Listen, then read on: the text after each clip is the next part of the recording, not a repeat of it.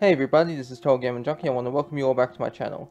So in this video, I want to talk about whether or not we'll see Brody or Victoria again in later issues of the Life is Strange comic series. Now, in case you haven't seen the latest issue that I've uploaded to my YouTube channel, I'd recommend go seeing that, or if you have and you don't care about spoilers, I'll just give a quick recap. So, in Max's timeline with Chloe, you know, the price field that we all want, Chloe ended up meeting Victoria. And then in the next issue, in the timeline where Max is with Rachel and an alternate version of Chloe, we end up seeing a character from Life is Strange 2 called Brody.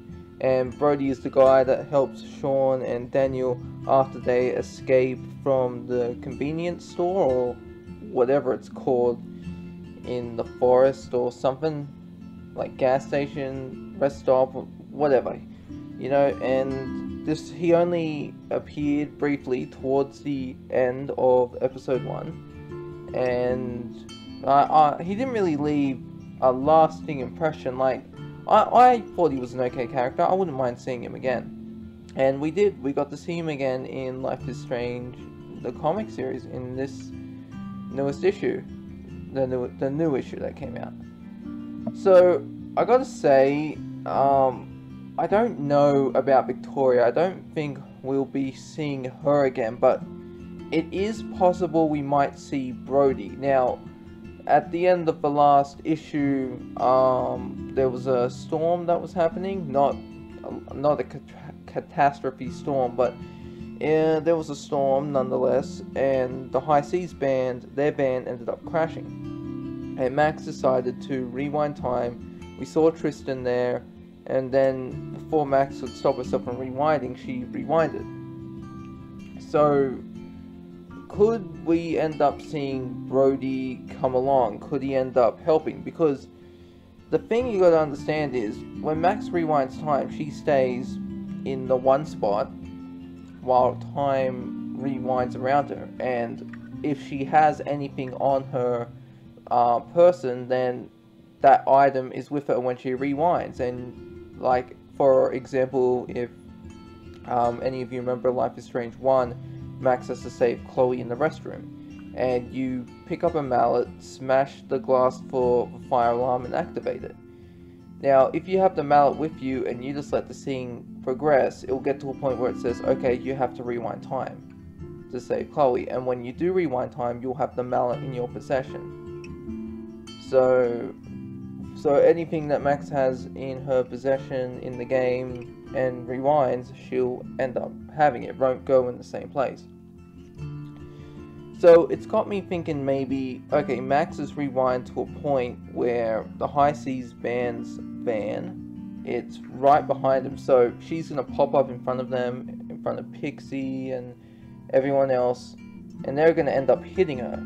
And at some point, they're going to have to get her to the hospital, or maybe Brody might end up running into him, because the gang, Matt, Chloe, Rachel, the High Seas band, they don't know this new area too well. So I'm thinking maybe Brody might end up stumbling upon them, and he helps show them where a hospital is, because he's a blogger and he just goes around writing articles and that. I don't know if he knows the area too well, but I'd wager he knows it better than the others do. Now, the thing about Brody and Victoria is they're also in separate timelines, as I mentioned before. So, could we see Brody in the other timeline, in Max's original timeline? Possibly.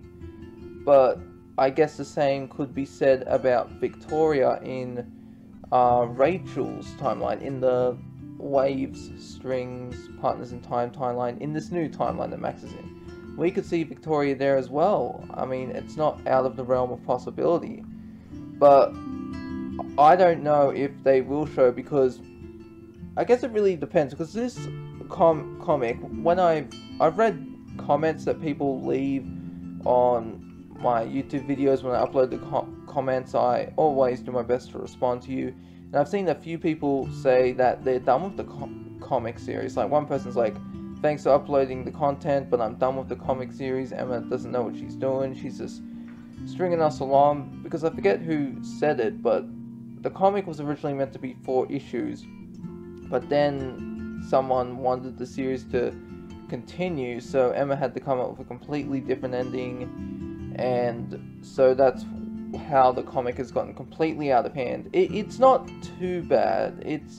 It does have its moments here and there.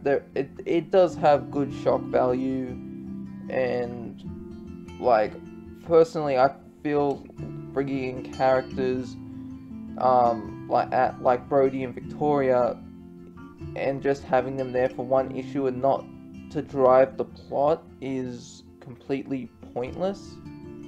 You know, like, I don't know, that's just me. Like, I have nothing against Brody, and Victoria, yeah, you know, like, I have my problems with her, you know, in the game, but, you know, people can change. Like, I used to have problems with David, but I've grown to like David, and I especially like seeing him in episode 5 of Life is Strange 2. That was a pretty great cameo.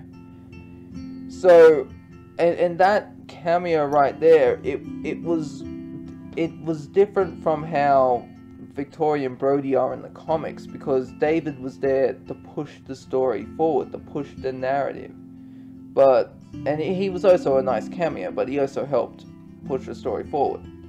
But with Victoria and Brody, I want them, if they're going to be there, then I want them there to help push the story forward. I just don't want them there if it's just for a brief cameo, or for you know, shock value.